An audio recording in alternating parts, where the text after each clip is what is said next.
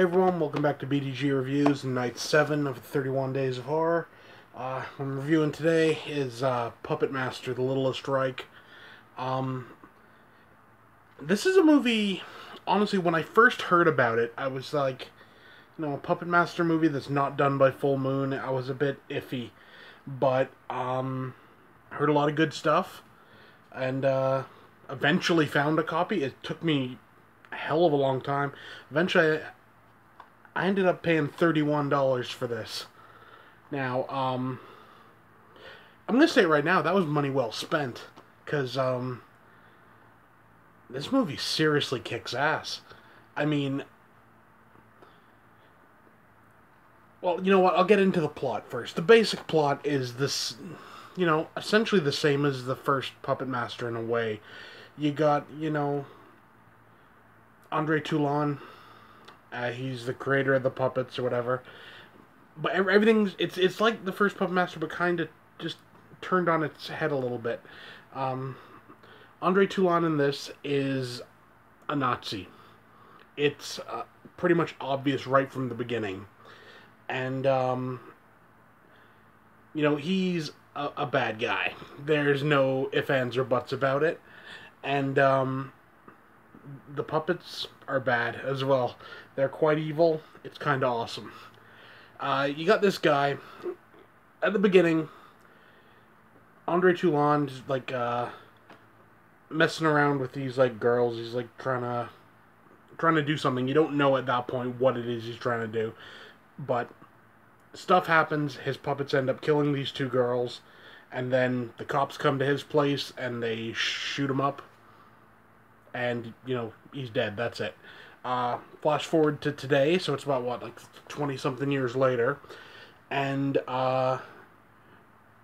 this guy's moving back into his parents' house. I think he was married. Yeah, I think he was married and they got a divorce.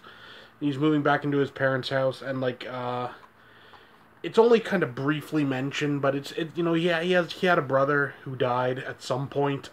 It doesn't really say when, but he moves back into the house and he's going through the old stuff and he finds the Blade puppet, and he does some research or whatever, and eventually he sort of realizes what it is. It's one of Andre Toulon's puppets, and they're having a big convention, an auction, for the 30th anniversary or whatever of the Toulon murders. So he takes the puppet, him and his new girlfriend that he meets, and his other friend, and they go to this convention to hopefully sell the puppet. And puppet masterish happenings ensue. I'm not going to go any more into the plot because it would definitely be spoilers. And this is movie, you need to see it for yourself. What this movie did super right is the puppet designs are awesome. I mean, honestly, that Blade puppet is horrifying. It genuinely is. It looks creepy as all hell. And some of the other puppets in there as well, Tumblr has this really gaunt face. And essentially what they've done, it looks almost like they've taken the puppets from the Full Moon versions and just kind of shrunk them down. Torch looks a lot smaller than he did in the Full Moon ones, but he's just as brutal, if not more so. That's another thing this movie does really good, and that's the gore. The gore in this is top notch. This is hell. This is guinea pig level gore, really, really twisted deaths in this.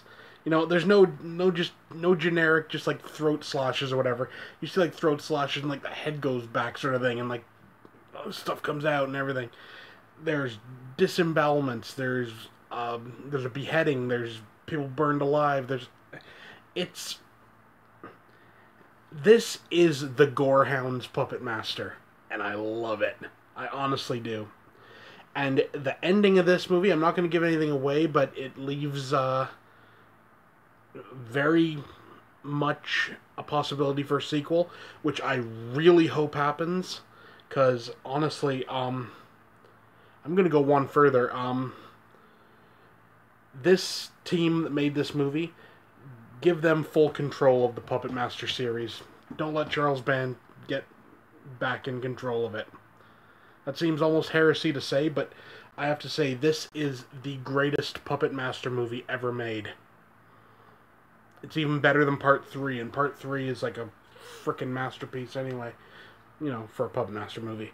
All the acting was pretty solid. You actually genuinely liked all of the main characters, you know, which is something that a lot of horror movies have a tendency not to work with.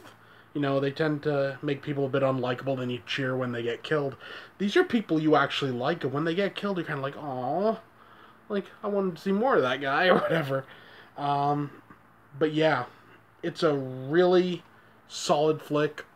From what I could tell, also, all pretty much practical gore effects. So that's always a plus. But yeah, for a rating, I'm giving this 10 out of 10. Hell, you know what? I'm doing one better. I'm putting this in the S class. So this is even better than 10 out of 10.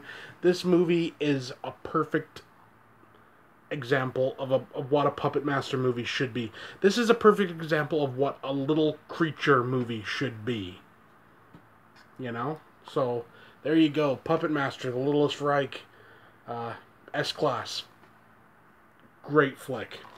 Definitely recommend it. I'll try to find a trailer, leave it below. Yeah, that's it for now. See you next time.